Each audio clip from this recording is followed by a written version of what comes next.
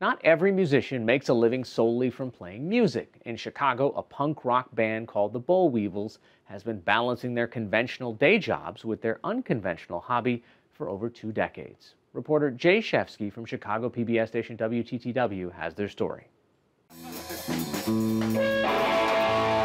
Most Wednesday nights, a longtime Chicago punk band called the Bollweevils rehearses in a Northwest Side basement. Punk rock is fast and loud, with often angry and rebellious lyrics.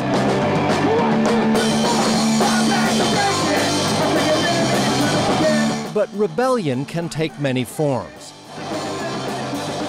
For the Bollweevils, you could say it's also in how they live the rest of their lives. Like lead singer Darryl Wilson, Dr. Darryl Wilson. He's an ER physician at a suburban Chicago hospital. If you think about emergency medicine, it's kind of a punk rocky kind of thing. It's kind of real, it's raw, and I think punk rock is raw too. It's something that, hits you in the face.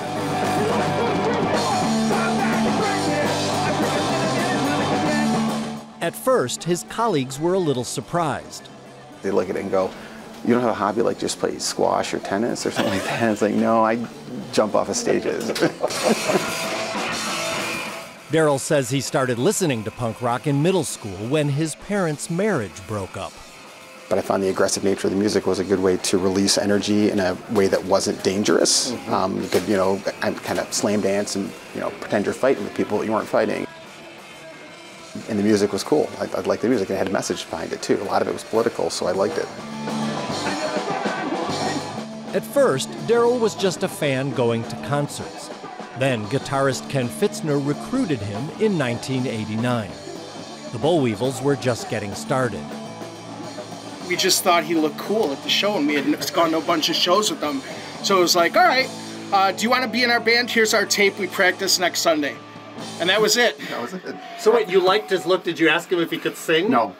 No, I had no idea if he could sing whatsoever. Not at all.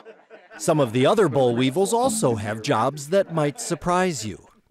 Drummer Pete Mumford is a college administrator. Bassist Pete Mittler is an electrician. And Ken Fitzner, he's a Chicago public school principal. My passion is being a principal. That is really my passion. It gives me such satisfaction. And where the punk rock comes in is that becomes an outlet and a place for me to be a little bit more crazy. A little bit different. He says he used to hide it at work, but now he sees it as setting a valuable example. My life growing up in the city was tough as well, much like these kids are here.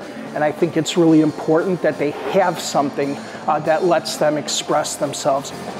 Having that outlet is probably one of the best things that's ever happened to me. But when your music is all about rebellion and you've got a successful mainstream job, are you still a rebel? Darryl Wilson says it's all about being true to yourself. I mean, I'm a 6'4", 230-pound guy with dreadlocks who walks into a room and says, "I'm your physician." People have this kind of staunch stereotype of what a physician is too, and or what a person who looks like me is, and that's the whole point. I wanted to do all those things. I wanted to be a punk rock singer. I wanted to be a physician. I think that I just was rebelling against the idea of people trying to put labels on me. The Bollweevils may practice in a basement, but they're a pretty big deal in the Chicago punk scene. Lots of records, national tours. Recently, they played at a festival in England. The bottom line is just to be happy, you got to do what you want. I mean, that's the thing. I mean, it's like, I'm here with my best friends, and this is one of the things, like, if we played in front of 5 people or 500 people, 5,000 people, I still have my best friend with me. Just for the record, even though it's all cool to be with friends, I would prefer to play for 5,000. Right, yeah.